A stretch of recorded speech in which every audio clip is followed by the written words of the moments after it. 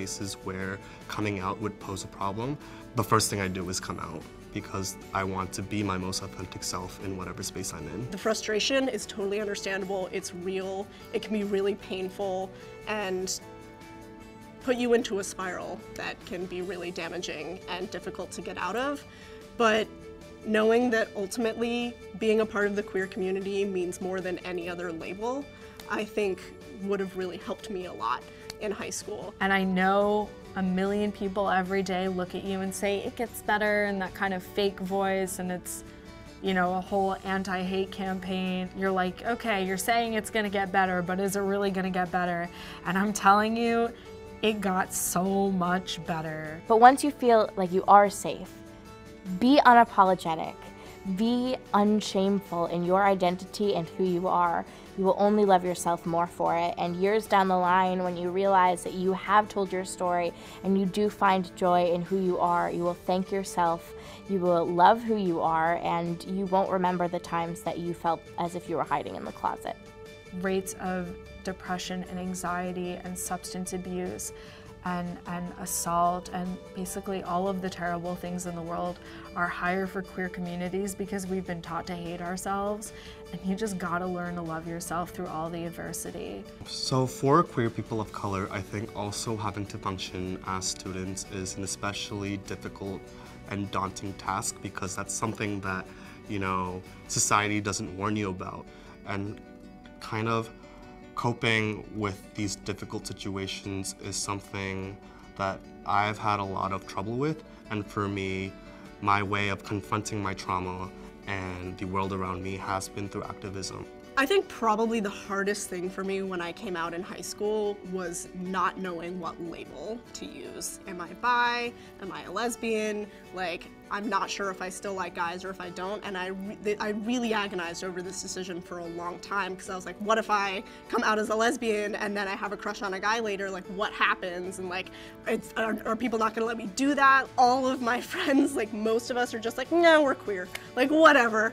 But we all had that experience in high school where we were like so desperately wanted a community to identify with, and so much of that was finding a label that fit. The coolest part about coming out was having younger people at my high school come up to me and say, I'm queer too, and I didn't tell anyone until just now, and I didn't know there were other queer people in my immediate vicinity, and I was like, yes, oh my God, let's get together. And knowing that, like, regardless of what your specific identity is within that community, you have an entire new family and group of people who you can talk to and confide in, regardless of if they're bi or pan or whatever. And so trying to find that label, if that's something important to you, absolutely, I implore you to do that. But know that it's not going to entirely change your world and define who you are, and it's okay to be uncertain or to just want to stick within an umbrella or a general term for now. That's totally okay too. Do what you feel is right for you in the moment. And, you know, we talk about like being closeted, but sometimes you're not in the closet because other people are putting you in. Sometimes you need to be there for a little bit longer, and that's okay. It's hard to justify yourself constantly, but you don't have to justify yourself to yourself anymore. Staying safe is not shameful. In fact, it's more courageous to maintain your safety until the time is right.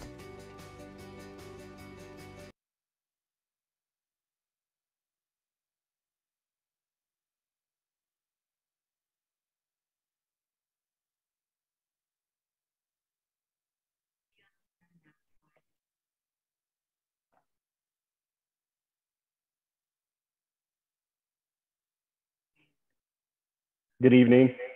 My name is Dr. David Humphrey. My pronouns are he, him. I serve as Senior Vice President, Equity and Justice Officer for the YMCA of Greater Seattle. Welcome to the YMCA of Greater Seattle's Pride Month wide conversation entitled Building the Bridge to LGBTQIAA+ Liberation. Before moving forward, I would like to acknowledge that the YMCA of Greater Seattle's branch location, education, and campsites reside on the stolen lands of the Coast Salish peoples. As we live, work, and play on these territories, we must keep in mind the ongoing effects of colonization, communities of struggle for self-determination, colonial state violence, and the recognition of Indigenous sovereignty. Marsha P. Johnson, Black transgender activist, sex worker, drag performer, prophet, and one of the leaders of the Stonewall Inn uprising once stated, quote, You never completely have your rights, one person, until you all have your rights, end quote. Her prophetic, intersectional, and ancestral wisdom tapped into the pulse and rhythm of resistance and liberation that can only happen through collective solidarity, made possible only by centering the wisdom, strategies, ways of being, knowing, and loving of those who are the most impacted by racism and its intersections, QTBIPOC folks. Today's conversation is critical because, as Angela Davis once wrote, quote, freedom is a constant struggle, end quote. Recent SCOTUS rulings have merely reminded us of what we have already known, that no one's rights are secure. No one is never truly free unless we all are free, that the struggle for freedom and liberation continues. So today's conversation is centered around the question, how do we work and co-conspire together to build and enact a framework of liberation for LGBTQIA+ folks? Welcome to our sacred space. During the program, please direct your questions by chatting with the co-host Q&A chat. We will share the questions with our moderator during the QA panel as time allows. Now I would like to introduce our moderator for today, Patrick Carr. Patrick Carr is the YMCA of Greater Seattle District Director of Membership in South King County. He works with staff members and the Seattle community to provide technical expertise, empathy, support, and leadership. Patrick has worked for the YMCA for 13 years. And over those years, Patrick has had the opportunity to support various communities in Seattle, such as Bellevue, Central District, Shoreline, and now West Seattle, Fauntleroy. Patrick is a certified team leader and deeply engaged with LGBTQIA+ community as the chair of the local and national LGBTQIA+ employee resource network for the YMCA. I would also say Patrick is the bomb, diggity. Patrick is a leader in diversity, equity, and inclusion work in community as an advisory board member of Gay City. Patrick's superpower, among many, is building quality relationships and collaborating to create stronger communities. So please join me in welcoming our moderator, Patrick Carr.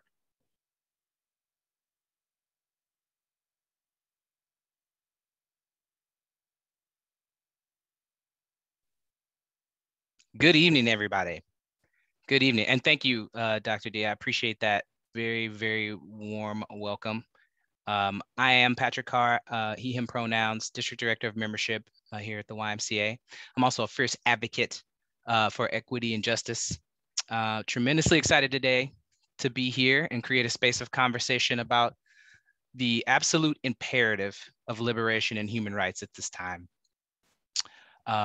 Welcome everybody. Welcome again to the Pride Y community conversation entitled Building the Bridges to LGBTQIAA+ Liberation. Today's Y community conversation will uplift and call attention to the diverse LGBTQIAA+ community. Today, we will share space with one another as we march forward from points of great adversity and points of tremendous triumph. We recognize everyone's experience is their own and hold this space where no one person's voice shall outweigh the other. Today, we recognize the roots of the Pride movement and that it began with Black trans women that paved the way for us to be able to have the conversation we're having today. We honor their legacy by challenging the status quo and centering the conversations on struggles, strides, and celebrations. Before we jump into the conversation, let's take a moment and introduce our guest panelists for the evening. I'm very excited to welcome Jiéyì and Kai. Kai is the co-executive director of programs at Gay City, and Jiéyì is the youth advocacy program manager at Gay City. Let's get to know our panelists a little bit more. We'd like to provide a space for each panelist to introduce themselves, the role they serve in, their pronouns, and share the work they're doing. Hi, I'm Jiéyì. I use they, them pronouns, or if you're a Mandarin speaker, ta. I'm the Youth Advocacy and Creative Programs Manager at Gay City. So I manage our youth programs as well as our arts programs. And one specific area that I really care about is the role of art in our liberation.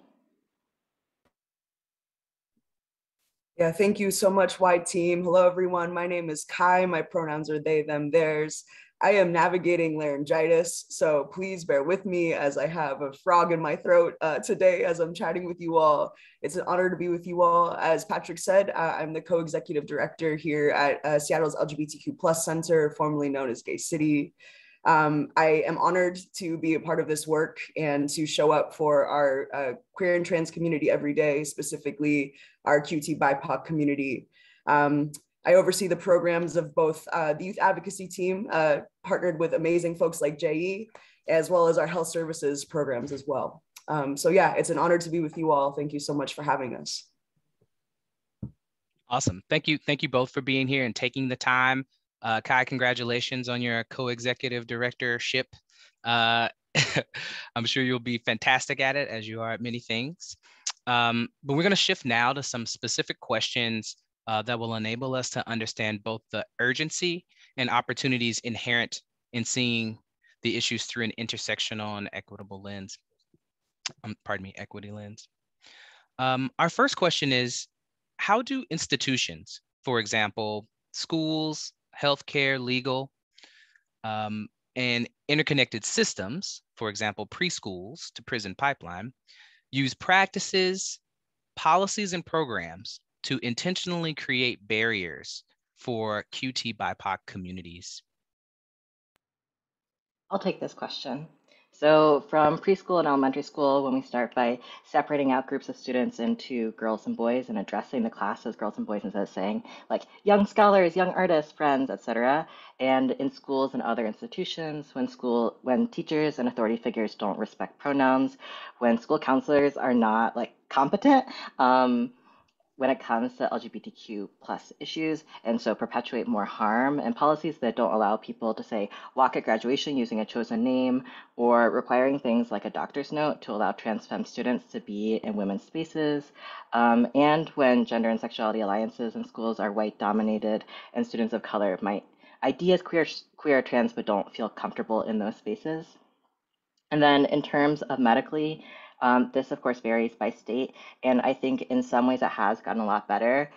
So about 10 years ago, I was living in Cincinnati, Ohio, and I was seriously looking into pursuing hormone replacement therapy and a legal name change and gender record change. And at the time, in order to get HRT, the first step was getting a letter from a therapist who would diagnose me as trans.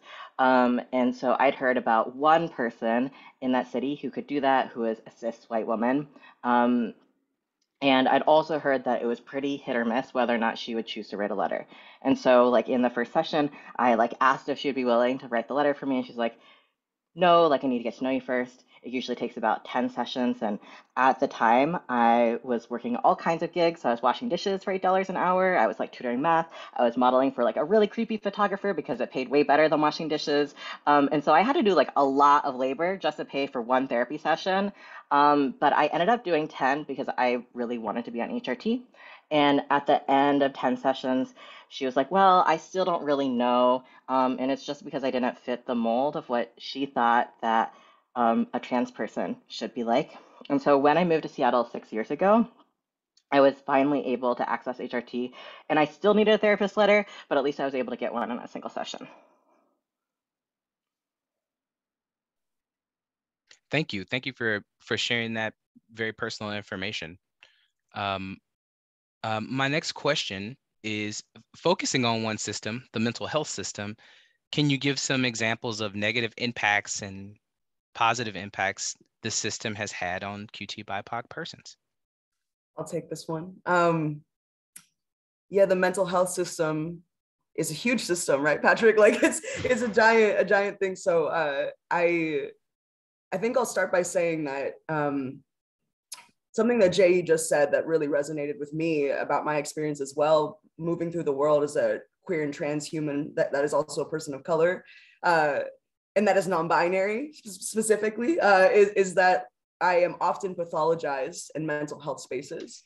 And so many queer and trans people are so deeply pathologized as, you know, I am currently going through a gender health clinic with my medical provider, and I had to be diagnosed with gender identity disorder in order to get the gender affirming care that I need, right? So literally called a disorder. And so we are constantly being pathologized. We're constantly being pushed out of belonging. We're constantly being othered by systems, even within the mental health system, which is supposed to be rooted in liberation and rooted in deep healing and trauma-informed care. And sadly, that is not always the case. And in fact, most of the time it's not.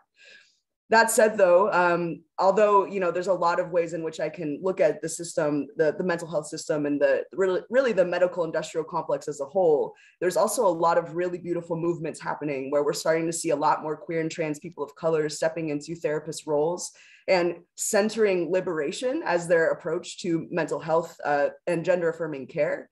And so I think that what I love to see is that, like, as people of color, as queer and trans people, we're starting to destigmatize mental health, and we're starting to like ask for our needs to get met, which is really exciting. For me, I grew up with two immigrant parents who both thought that mental health therapy was taboo, that would make you weak if you ever needed support. And I know so many folks that are also navigating a lot of cultural norming that's happened, where getting your needs met and getting the support that you need in order to feel like a whole human that's resourced is shamed. And so we're constantly navigating internalized shame in that. And so it's like almost like a middle finger to the system to be like, you know what, like I'm allowed to get my needs met. I'm allowed to have support in my life. And so I think that all my beloveds that are QTBIPOC folks are currently experiencing or starting therapy. And I celebrate it every time because I think that we deserve it. And I think that we need more spaces where that's possible. It's also not super accessible for a lot of folks. And so it takes a certain level of privilege in order to be able to access that. And so our hope at our organization is that somehow we can start to provide that to more people because we recognize that it takes a lot to find a trans competent therapist, especially a trans competent therapist who's also a person of color, right? So we just need to keep building the muscle of demanding more dignity and getting our needs met. Thank you, Kai. Thank you. And I think I hear in both stories this personal experience of difficult systems, particularly to get the things that you need to be yourself. And it makes me think about in general, the conversation we're having about liberation and how they work together. So what does liberation look like for the QT/BIPOC community? What does it look like if all these systems that are currently in place are creating barriers to having your authentic self be appreciated and seen? Yeah, so liberation means being able to be who we authentically are and love who we love, and to be in beautiful community without fear of rejection or violence or harm. And it means being so safe and so free that there's never a reason to hide any part of ourselves or to keep ourselves small. And it also means healing from colonization and intergenerational trauma. So our people are resilient and they shouldn't have to be. Pride is about knowing our worth, knowing that our community is beautiful and valuable, and despite knowing that harm and discrimination are still here, being visible and not giving in to cis heteronormative pressure. Of course, safety is really important, right? And safety is first. And so I think that it is possible to like still be proud and also to have to like keep yourself safe and not have to like not be able to just go to all of yourself, right? And then I think for me, it's also choosing to be ourselves and choosing to love on the next generation of QT/BIPOC people so that we can all be a little bit more free. Thank you. I appreciate that. I really love the idea of don't keep yourself small, right? And so what we need is folks to be able to raise their voice and come out into community and be able to ask for what they need. And again, destigmatize what's happening currently in the community with the health community. So what is, creating spaces to uplift QT/BIPOC stories and lives is critical. What are ways in which your organization is working to create intersectionality and liberated spaces?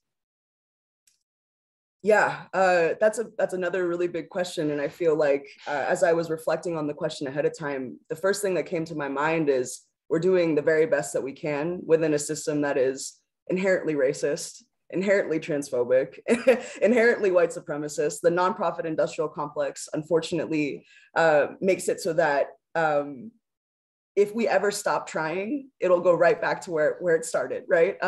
And so it is a constant practice as an organization to start to look at the ways in which we have perpetuated harm and been complicit in the oppression of our own community and the people that are on the margins of our own community, like at the deepest level.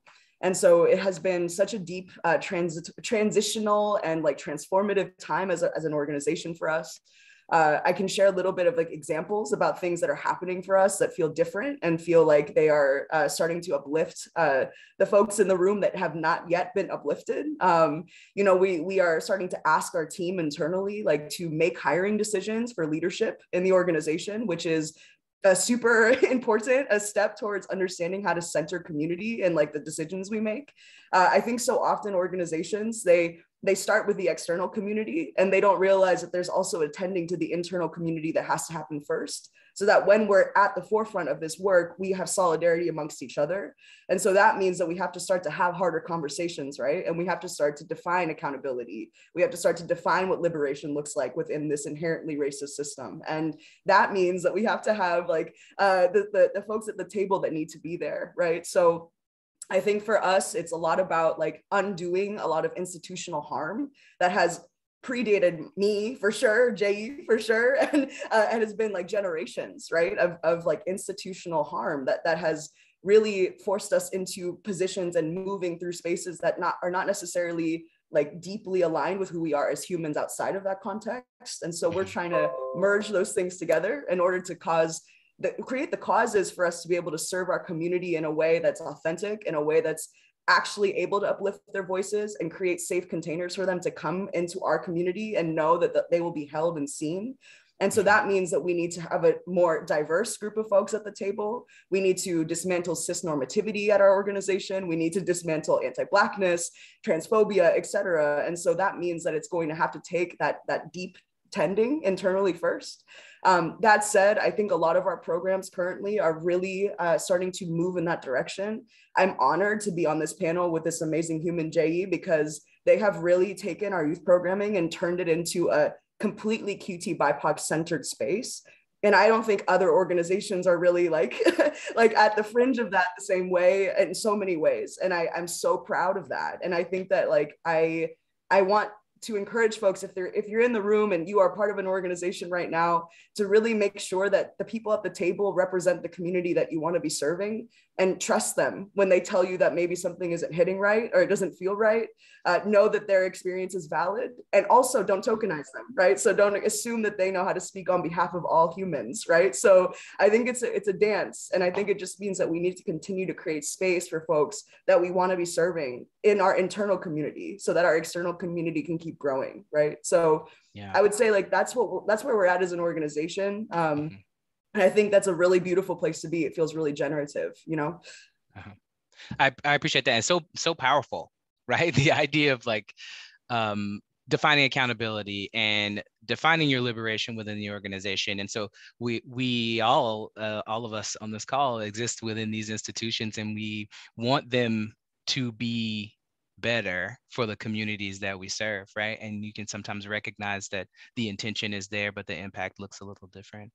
Do you see like, and this is just a follow-up to your answer, is like, do you see other ways, or do you see barriers that show up in the way in which the organization, or I should say the struggles that the organization may have to be able to see this particular goal through? So many things. I mean, first of all, capitalism, like being, you know, indebted to our funders. I think, you know, even if our funders are amazing, you know, and they're great humans, like they also have bosses that need reporting to be done and need our work to happen a certain way. And so that sometimes means that we have to like choose the institution over the people sometimes, and that doesn't feel great. And so there's that, right? So the need for unrestricted funding for organizations like ours, like yours, Patrick, is so key for us to be able to do more liberatory praxis, you know? And so I think there's that. I think also, you know, when you come together over an identity, our organization is so niche, right? Like, we're not going to get folks lining up on the streets of Seattle wanting to work at Seattle's LGBTQ plus center. Although we're amazing, not everybody is resonating with our work, right? Because that's just where we are at as a culture, and that's okay. And so we have like folks that come to the table that have lived experience, that have like so much deeply rooted trauma in being a person in these identities moving through the world. And we come together and it's right here. It hits right here, right? Like everything's right here on the chest, and it's in the heart, and we feel it so deeply. And so sometimes it's really easy to revert back to like ways of comfort, right? Like ways of doing things that feel like we've always done it that way, right? Because everything else feels so tender. So sometimes it's easy to revert back. And so I think it's so many things, but I think those two things have been really interesting to observe in myself and others when we're moving through our organization and trying to make these changes that I named earlier. Is just knowing that, you know, every step we take, there's so much risk, but in the risk, there's so much liberation and joy, right? But like, it is really challenging to do something differently when nobody around you is modeling that, right? So like, and that's not to say we're so amazing and nobody is doing this. That's not what I'm saying. I'm just saying for us, as historically, we have not done this. And so that's where it's like, we really need to continue to like check in with each other and be in solidarity and have real relationships with each other too. Yeah, no, you're right. Not everybody's doing this. Then like, what a small percentage of people out here in the world, institutions in the world, actually thinking about what power share looks like, or that accountability model you were referring to, or even considering their staff's perspective from a liberatory lens. You know, that it's transformational work, right? Indeed, bound to be messy by the fact of humanity, but a cause worth taking up, right? And we all, like I said, we're in these organizations and we all have the same intention to make sure that our communities get what they need. And so my next question is, how does your current work or programming create space for liberated thinking, and particularly practices amongst young people? Yeah, so we have a lot of programs here, but before I talk about our programs, I actually just want to say that I think that change happens relationally. And so, yes, we live in like big systems and institutions, and there's harm at the institutional level, but healing and change happen like together.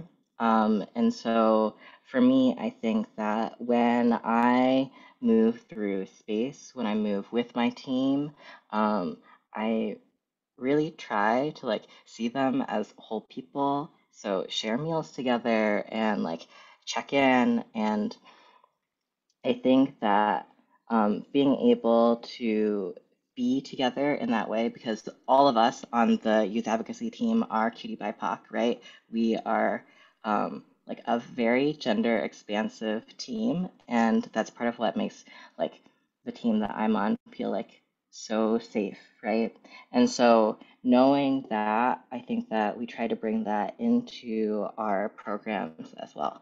And so most of our programs are entirely QTBIPOC, but not all of them are. And we're pretty intentional about what those are. So for example, we have a youth advisory council. And so our youth advisory council is a leadership group, and they make a lot of decisions that impact our organization and impact our programs. And because it's a leadership program, it is really important to us that it is an entirely QTBIPOC community of young people. We also have a program that is just starting up right now, which is our Queer Peer Mentors program. It's the first year of the program. We just began the training for our mentors last week. Our training is continuing into this week, and then the week after, we're going to meet our mentees. And so when we started it, we had this goal of it being a minimum of 85% BIPOC, and which is actually like very easy, right? To get to. Like, it's something where, like, when we're reading these applications and reading what people have to say, like, it just comes through, you know? And so we're able to like choose people who shine. And I think for us, um, we wanted to just like be aware of like what kind of power dynamic might happen, like if we were to like pair like a white mentor, you know, with like a mentee who is a person of color, like what is that dynamic like? And not really wanting that, right? Because I think it's really important to have people that we are able to look up to who also look like us, and who have like shared experiences with us.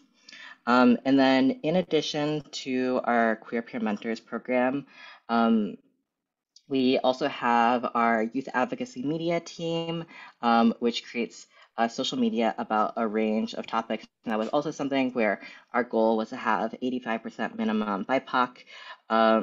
Our youth arts programming, which this year was sort of like in some ways like accidentally 100% BIPOC. Like we were always like going in with this mindset of being like 85% minimum. But we just have like a lot of QTBIPOC who like come through, right? And so both our media arts club and our youth arts programming ended up being 100% QTBIPOC this year. And then our programming, all of those programs also are stipended, right? So we pay our young people for their labor. We pay our young people for their learning. And then especially when we're thinking about like those opportunities for funding, it's really important to us that we center QTBIPOC people there too. And part of it is this sort of idea of targeted universalism and wanting to create spaces that center people who are like the most impacted by systems of violence first. And then our programs that are open to anybody, we have a virtual as well as an in-person drop-in center. And of course, our Pride programming are also open to anyone. And yeah, so in general, our programs are spaces for celebration and community, and where there's access to resources and access to caring QTBIPOC adults who are invested in the well-being of our communities. Thank you.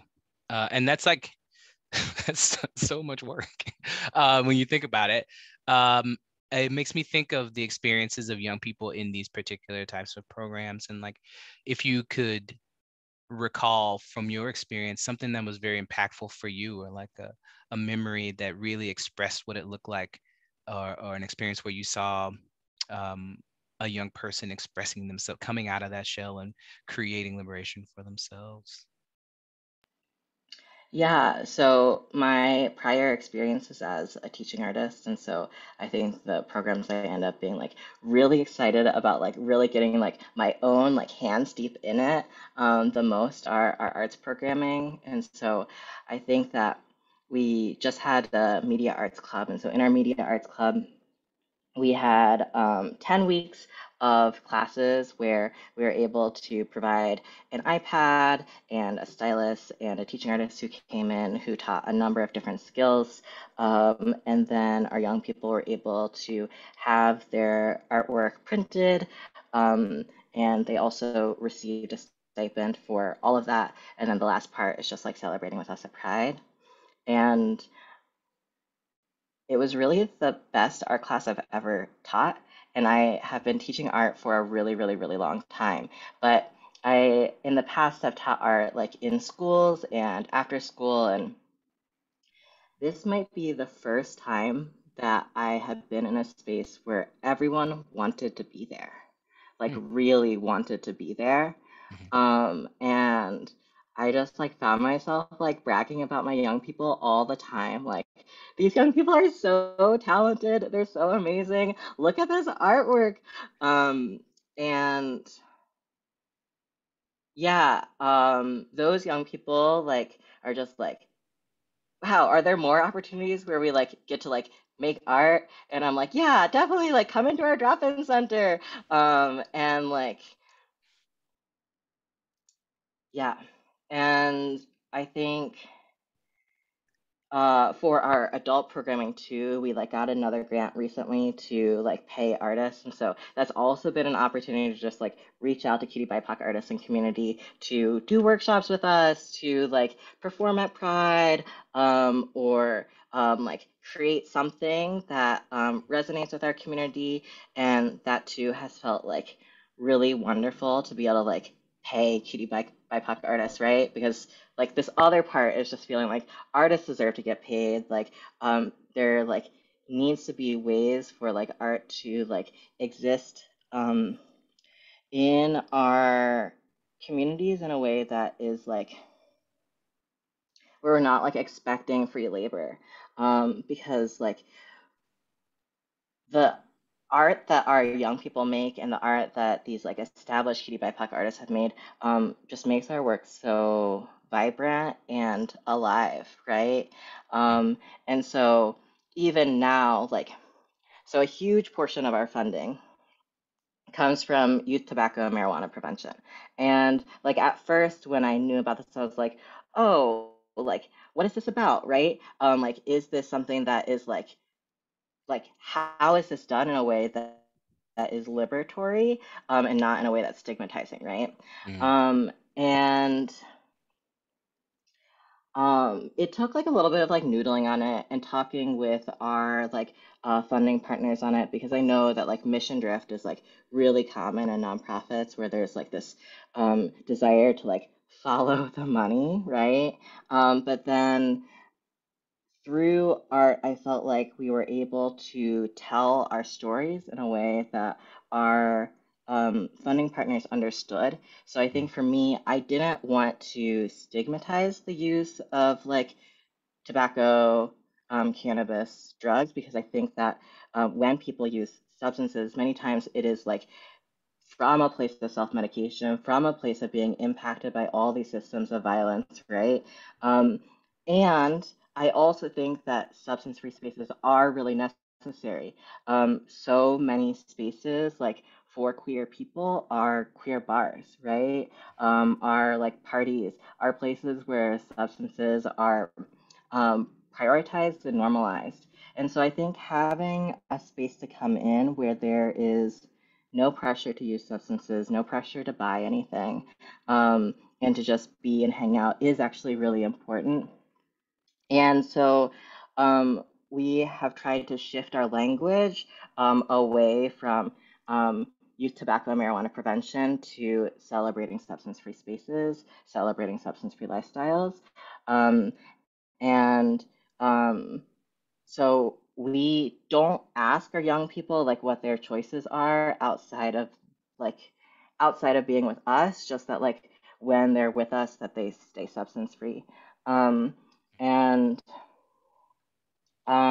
so our young people, like I was able to like pay like a young people to like make a post on like an illustration for Instagram that celebrates substance-free spaces, and they like get $100 to like draw some artwork. And like these young people who like really want to be artists are like, wow, I get to get paid, to do something like that, right? And like so that feels good too, right? It felt like, oh, because I was able to like pay them for their labor and able to like provide the supplies that were necessary, that it didn't feel like I didn't want it to feel extractive at all, like what that relationship was. And then also, so when we do that, we try to be very like one-to-one about like what our messaging is. So although our funding partner like really wants us to have messaging around like tobacco and marijuana, like okay, and protective factors are really important too. So these protective factors are things like gender affirming care, and gender affirming care could mean HRT, but it also means socially being like affirmed in their gender too, right? It means being in spaces that are safe. It means like being able to express the things that our young people want to express too. And so if I am paying a young person to make some kind of artwork for us that is about celebrating substance-free spaces, then they also get the opportunity to make artwork of their choice that we will also post and also pay them for. I mean, Fantastic. I mean, in the way that you can allow these spaces and also pay people for their labor, that's such a big deal. You know, I think of organizations and programs where the young person is seen as a means to an end, and not necessarily guided in the way that they have the opportunity to harness their abilities and also get paid for it. Because that's real. That's actually the real world. People get paid for the work that they do. And so that shouldn't change just because that's a child or a younger person, you know. Thank you both for sharing. I really appreciate that, and I'm sure everybody is riveted by your input and the ways in which you do your work and provide space for young folks. We do have a 2-minute section for question and answer.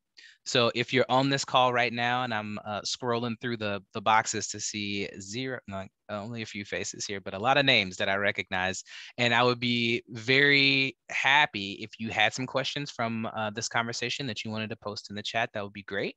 And we can ask our panelists. So I'll give it a half-second beat.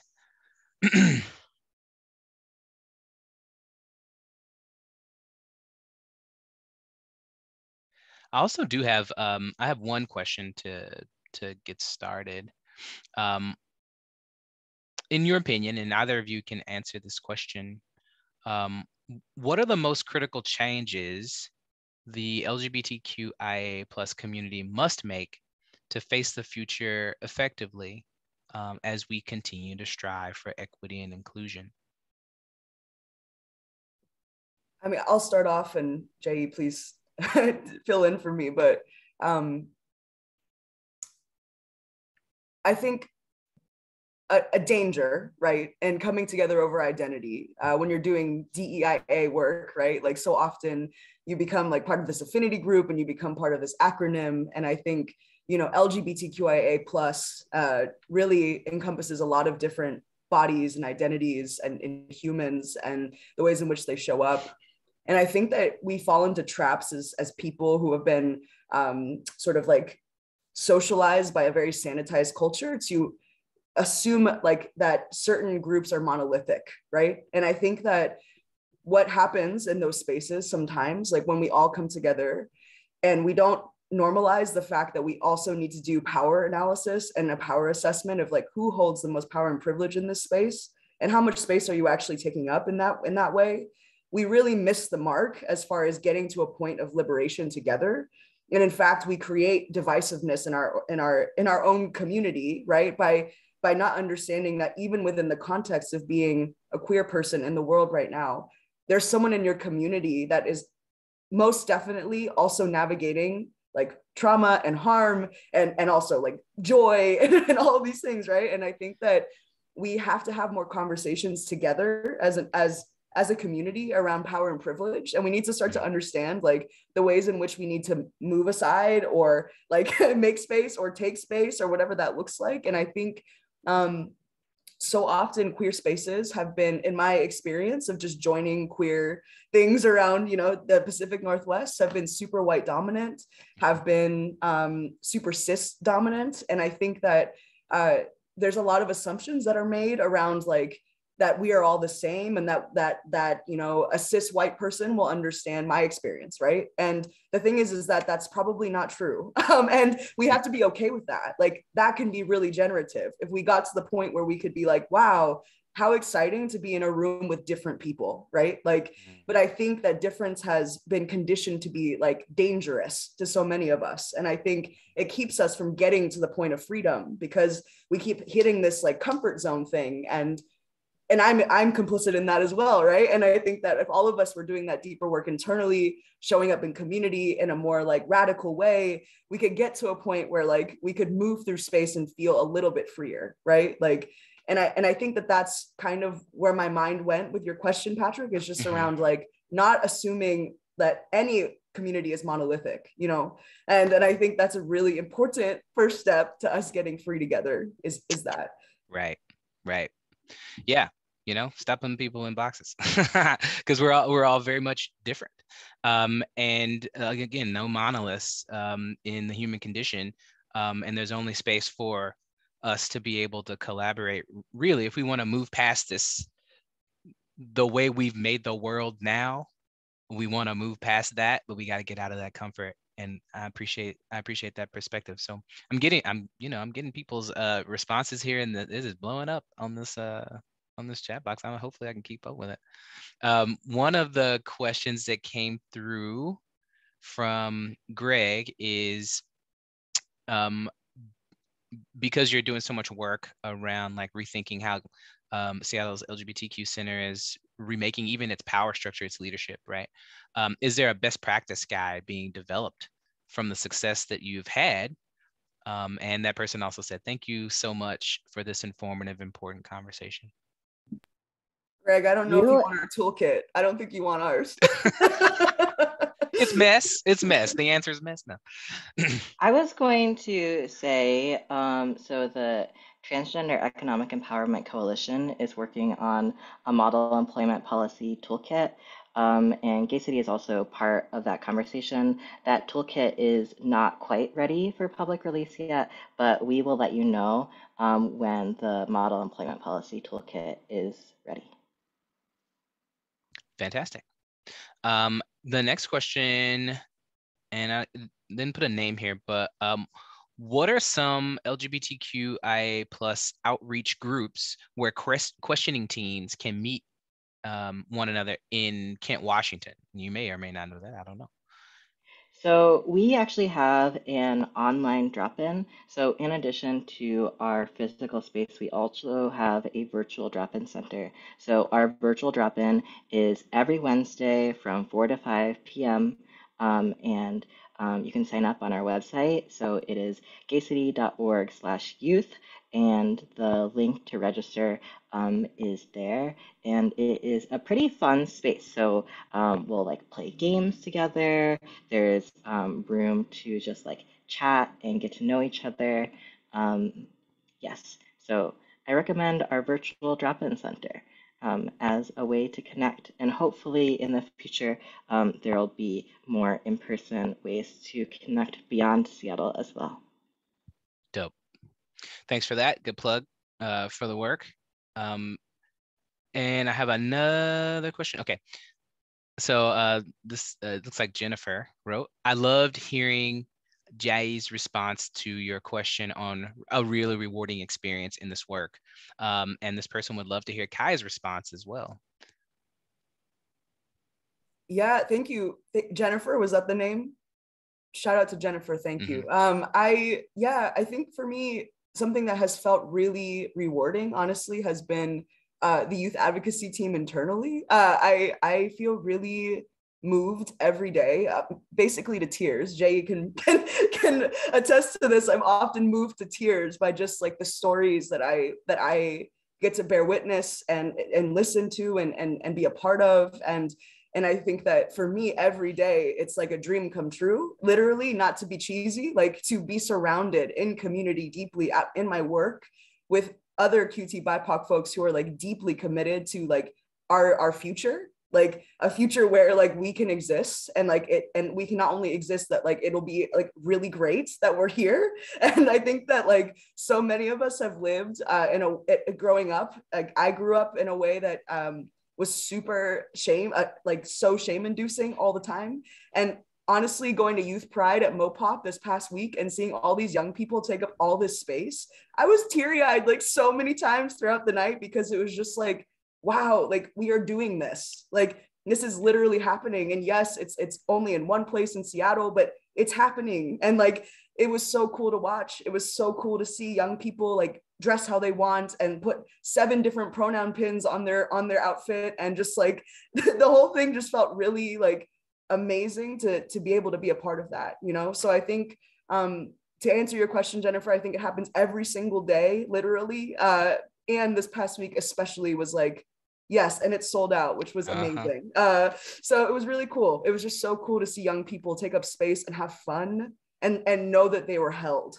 Like, know that they can just, even if it's just for these couple hours, they can be held and have a good time with each other, you know?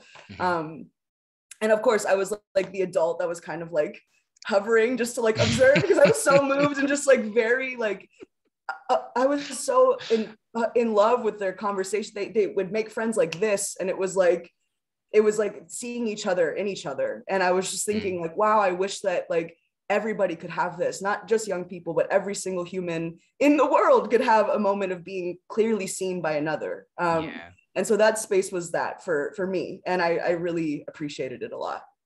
Love that.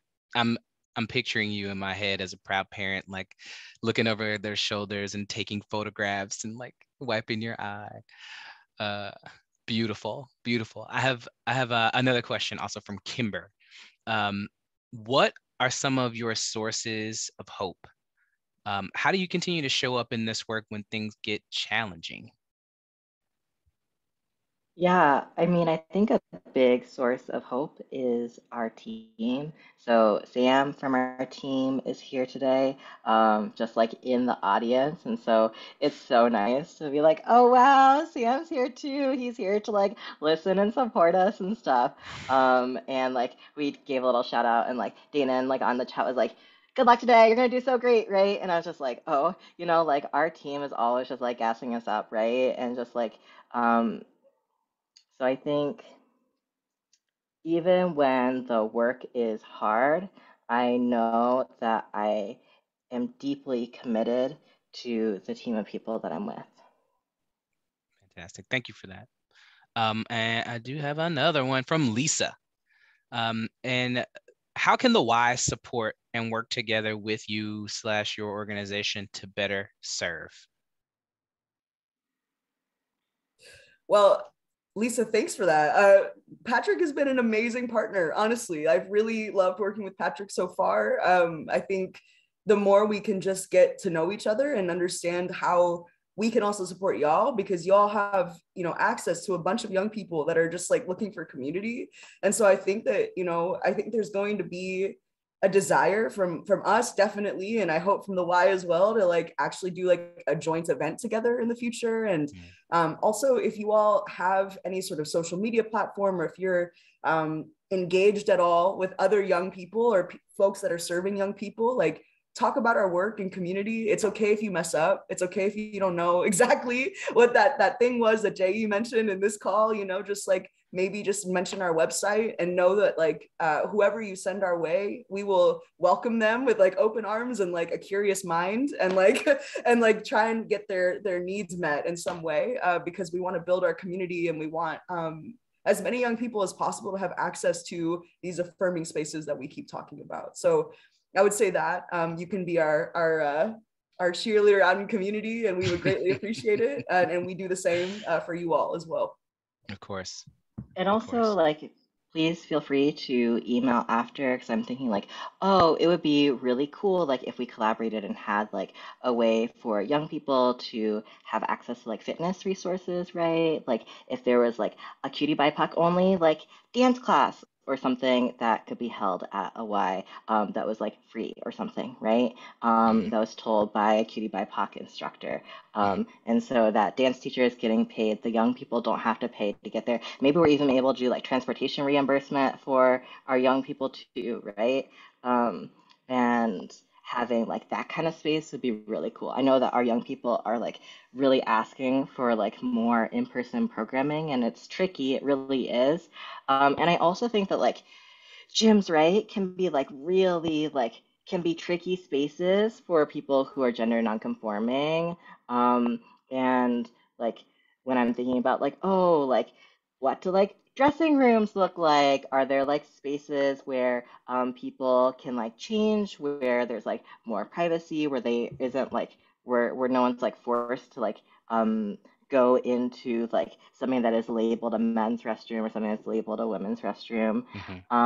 Like are there like gender neutral swim times, or like QTBIPOC swim hour or something, right? So I think that those might be potential ways for collaboration. And if any of those ideas like sparked interest or something else, please feel free to email. My email is just my first name at gaycity.org. So Jiéyì at gaycity.org. And it's also on our website too. So if you're like, I don't remember how to spell their name or something, you can just go on our website and it's listed there. Love it. And thank you, Kai, for posting. I was just going to say, can you post those? And then there was also another mention to call out the links and resources that you've been so generous with today. Can you post them here in the chat? And someone said, asking as the parent of a 13-year-old who is exploring. So already making connections. I love that. That's beautiful. I do have one last question. I think we have time to put in one last question, and it is from Samantha. And Samantha would like to hear, she would love to hear Kai's answer to the last question of what gives you hope in this work. Thank you, Samantha. I can't see your face, but I'm sure you're adorable. Thanks for being here. Yeah, I think what brings me hope is so similar to what Jiéyì said. I feel like for me, I'm on my own journey of like radical self-love and like really trying to take up space as a queer and trans person in this world. And I think that every day is so tender. Every day is so tender. And there are so many opportunities to doubt myself and to feel ashamed and to fall into patterns of unworthiness or not belonging. And then I go to work and I see this beautiful group of humans that I get to work with every day. And everything just sort of melts away and gets dissolves just a little bit. And I think that the way in which hope feels and how hope moves is often like coupled with grief a lot, you know, like, and I think there's something really beautiful about that like hope and grief can take up space together simultaneously and like not be a binary, right? Like it can be this like very fluid experience of being both like so griefful and also so hopeful at the same time. And I think the more hope that one can feel, it comes from a place of like deeply knowing that like this is not all there is, right? Like another world is possible and really believing that. And so I think that just being surrounded both personally and professionally by these amazing humans that also have hope and have also felt deep grief brings so much hope into my system every day. And that doesn't mean it's easy. It's really difficult some days, but just knowing that that's possible is very, very hope inducing. So yeah. Thanks, Kai. And a very like appropriate sentiment for the times that we live in currently, to try to remain deeply hopeful in times where maybe it feels like things are not going their best. So with that, I want to thank you both, Jiéyì and Kai, for being with us today. And all of our audience, we hope this has been a meaningful time for you today. We invite you to share your feedback. The feedback link is here in the chat. Toy Pie dropped it for us. Also in the chat, if you would share one word to express how you feel about today's conversation, or a quote that your panelists said that really resonated, please share that with us in the chat box. For me, it was, Jiéyì said, healing and change happen relationally and together. And I thought, right there. Yep, I felt that deeply. So we invite everybody to explore our resources that we shared in the PowerPoint. We'll share a recorded copy as well of this video, along with the resources from the PowerPoint slide, with all that attended or registered for this community conversation. Also, we invite you to our future Y community conversations in September as we explore the Y Latinx Hispanic Heritage Month. Heritage Month offerings are free and open to all. Lastly, I'll say thank you for joining us this evening. Stay safe. And I very much appreciate you hanging out this long to learn and love with us together in community. Thank you.